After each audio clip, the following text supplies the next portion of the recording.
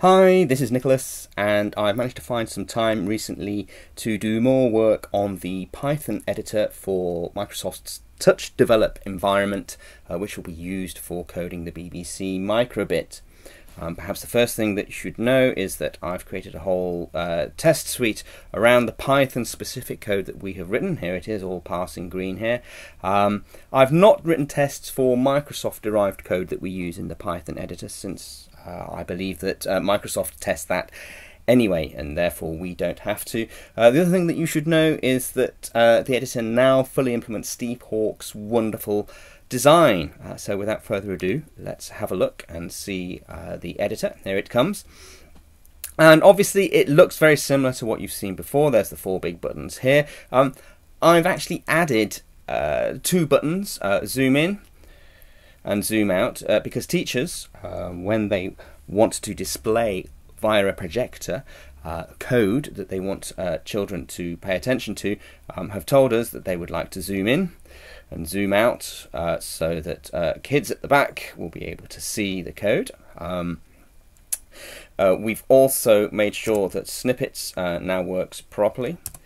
So I can click on the snippets button and the menu comes up, and I can select one of the snippets and I can learn about what the snippet does as well here. So clicking that will get me a while loop, or I could just use the trigger WH, click tab, and the trigger will create the snippet for me as a sort of a code shortcut there. The sidebar is now design complete, so I've added the snake's head and updated the images that are used in the right hand side, and this links to MicroPython.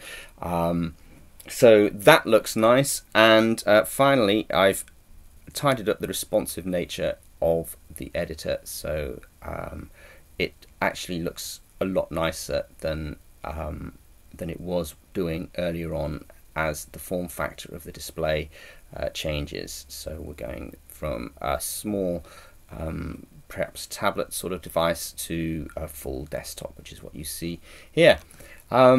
So that's a functionally complete Python editor. It needs to undergo testing by the BBC, and I've yet to do cross-browser testing. The development has been done on Firefox. I'm going to try it on Chrome, which is the other browser that I have access to, and I have various Windows using friends who will be testing it for me as well. Happy to answer questions. Thanks a lot.